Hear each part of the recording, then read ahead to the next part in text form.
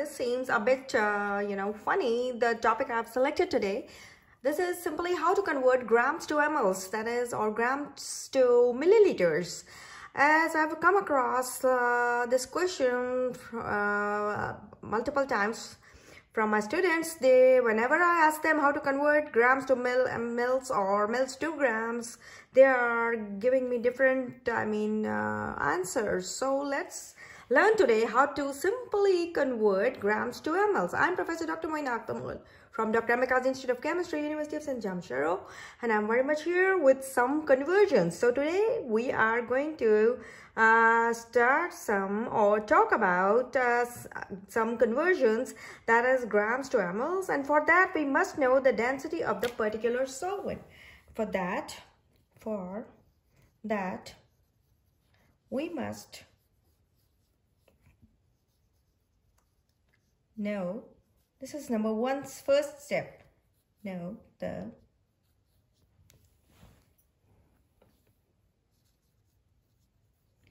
density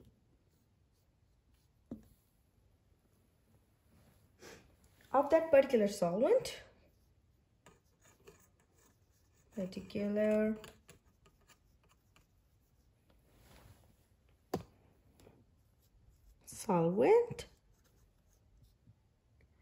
because now whenever I ask them, they give me one gram equals to 1 ml. It's not a hard and fast rule for all the solvents. It's only for pure water that has got a density of about 1 grams per ml, so if this is only for water, not for any other solvent.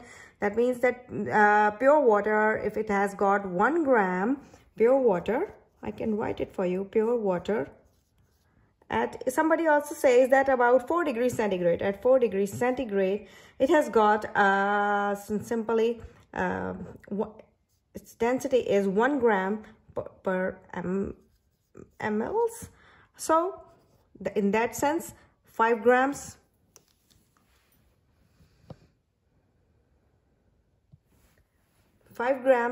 equals to how much? 5 mils of H2O, right? This is for pure water. This is not for any other solvent. That is,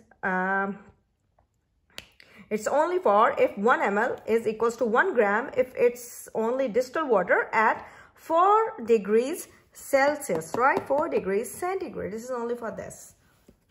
So I hope now your concept is much more clear. But let's talk about some other solvents rather than water. So let's solve an example. A liquid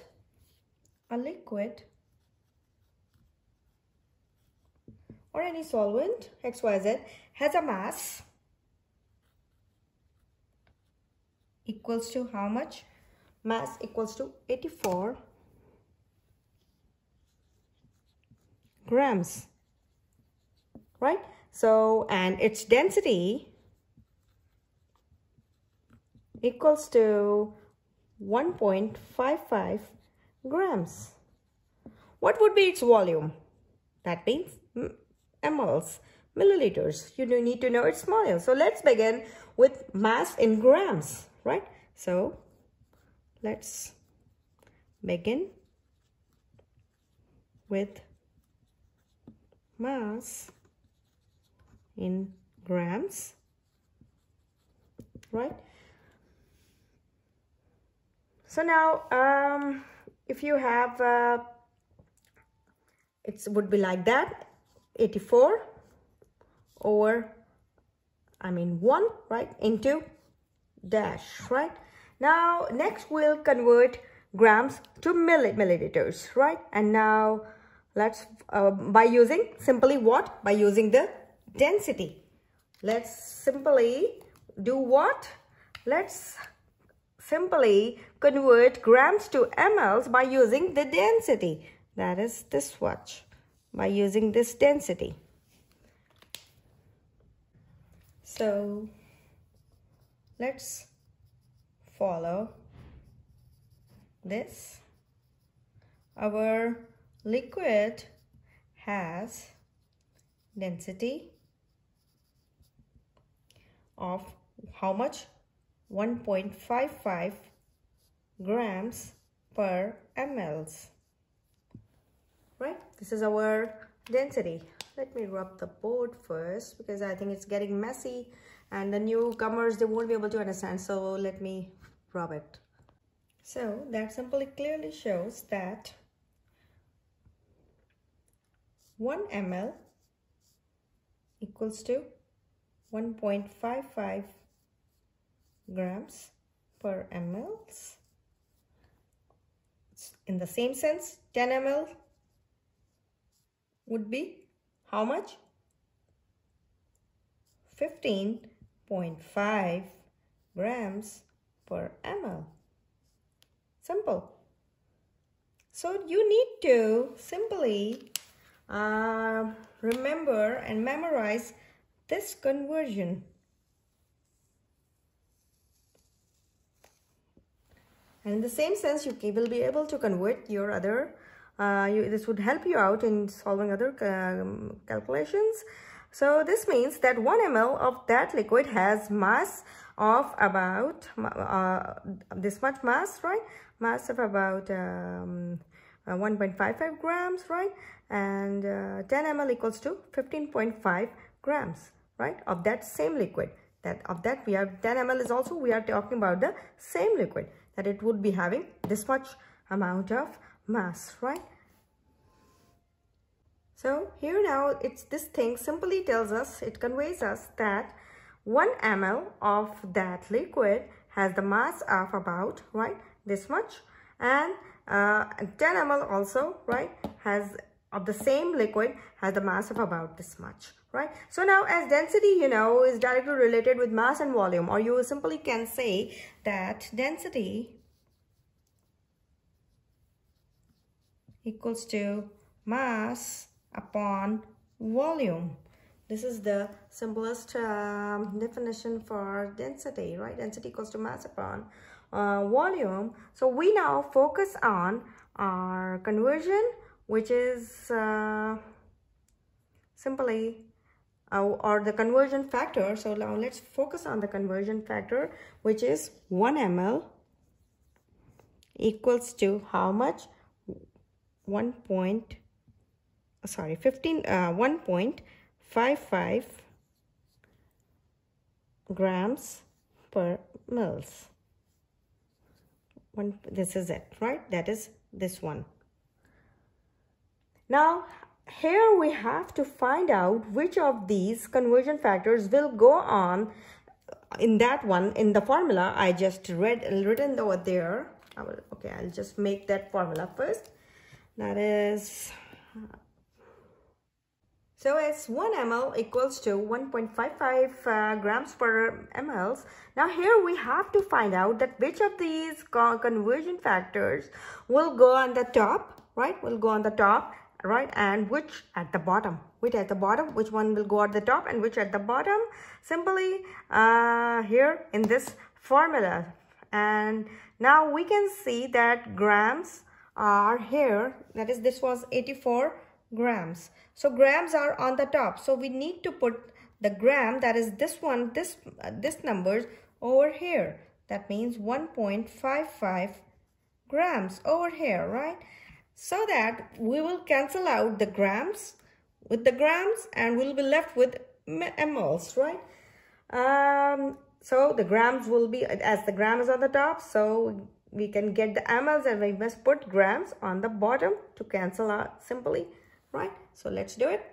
So now this part will go over here, right? And this mLs will go at the top, 1 ml simply. So now the grams, the unit grams will cancel the unit grams. So I will cancel out with the other color, so that would be easier for you to see how we cut the grams with the grams, and we'll be left with the mLs over here.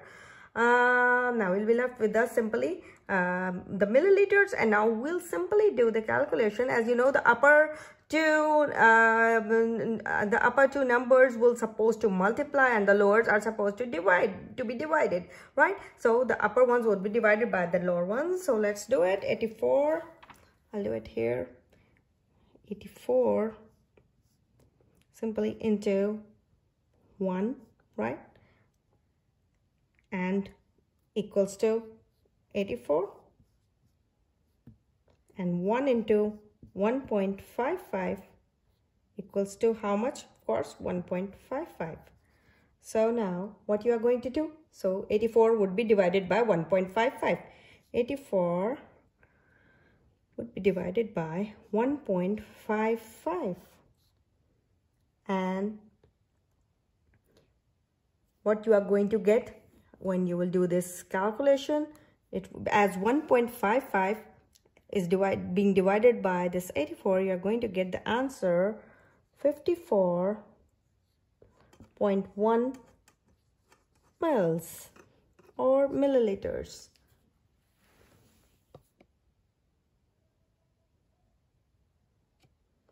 Here you can see 54.1 milliliters. So this was very simple, and this is how you can convert simply grams to milliliters. But you need to know the conversion factor, that 1 ml equals to this one. This you need to always know, right? And you must know the density of that particular solvent to do that. Now, after solving this example, you can your concept would be clear that now in case of water only, pure water, that is pure distilled water at 4 degrees centigrade, right? It's 1 ml is equals to 1 gram, right? And whereas 1 milligram of salt, sodium chloride, is not equal to 1 milligram of 1 milliliter of sodium chloride, right? Simply keep that thing in your mind, that 1 milligram of sodium chloride is never equal to 1 milliliter of sodium chloride. So only it was for pure water. So now these milligram mg is simply measurement of mass, and milliliters is simply a measurement of volume in our metric systems. And volume, you know, volume and mass, they are not at all they are equivalent, right? But or they are not at all equal. But if we are using the same thing like water, if you are using the same solvent than water, if you are only referring to water, we can do the direct conversion for water, that is 1 ml for water only. It would be like that. For water only, it would be like simply 1 ml equals to 1 gram, which is equals to 1 centimeter cube, right? Or 1 cubic centimeter, you can also call it. It's very simple. This is a very simple calculation, right? Which is which you might have seen, or in the same sense, you can say that 1000 milligrams is equivalent to 1 gram, right? And in the same sense, you can say that 1000 simply milligram equals to 1 ml, right? So in the same sense,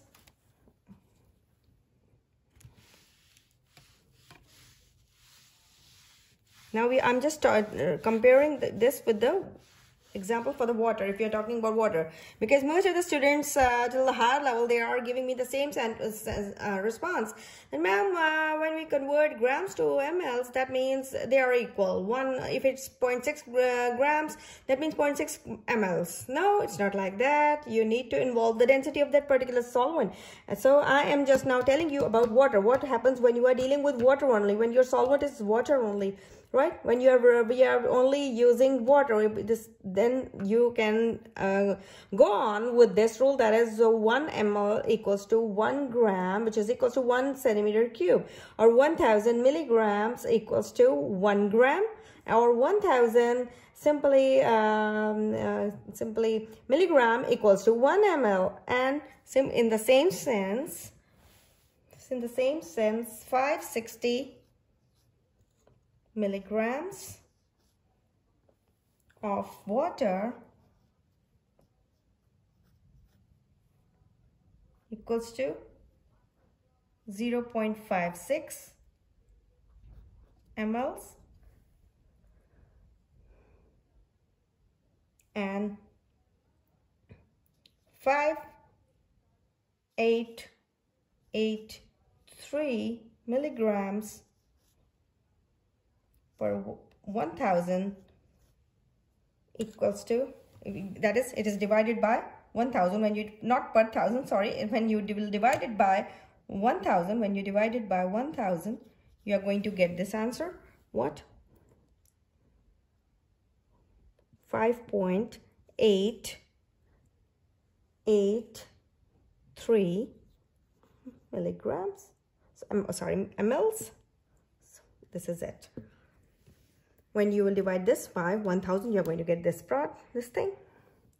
So this was when you are dealing with only water. So simply divide, simply density is simply when you, if somebody asks you what would be the how you're going to convert grams to mLs, you will simply see the density of that particular solvent. If you are not referring to water, then you will go along with my first procedure which I explained to you, and if it's water, then you will follow these things, right? This is it. So now I hope your concept is clear. This is a very simple thing. This was a very simple conversion, which I mean every student should know up to, I mean, starting from your BS level to master's and to MPhil and PhD level, you must know, because this is the basic conversion which you need to convert. And it's in the next video I will explain you how to convert simply mLs to grams, right? It's also very interesting and very easy to understand, and you will easily learn it. So this was something how you can simply convert grams to milliliters, and I explained you that the first step was just to know, to calculate, or to know, get to know the density of the solvent or the liquid you are using in. The density, it plays a very important role in doing this type of a conversion, right?